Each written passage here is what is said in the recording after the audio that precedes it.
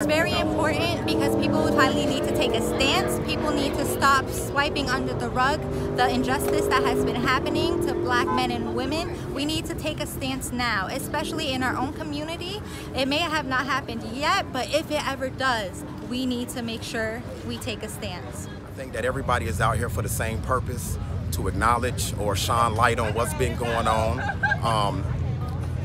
The government, a lot of the government or local police departments try to sweep, a lot of people in particular try to sweep things like this, tragedies, racism, police brutality, things like that under the rug. We're here for one cause, we're here for one issue, and that's to shine light on them facts. Hoping that if we don't touch the world, we'll touch one person that grew up in racism, that is racist, or a police officer. We're not saying that all police officers are crooked.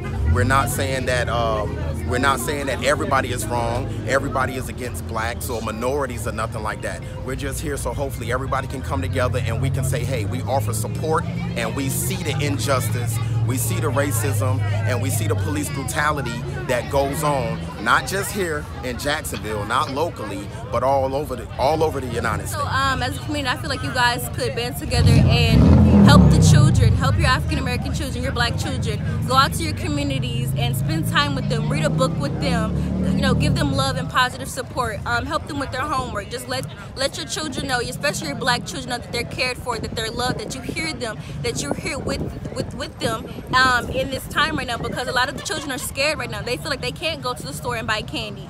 Be there and let them know that you are okay, that you are loved. That is my message that I want to convey today. And I also want to make sure that there is no racial profiling when it comes to children, because black children are not a threat. They're not a problem. We want them to be protected. That's my ultimate goal. We want our children to be protected because they are our future.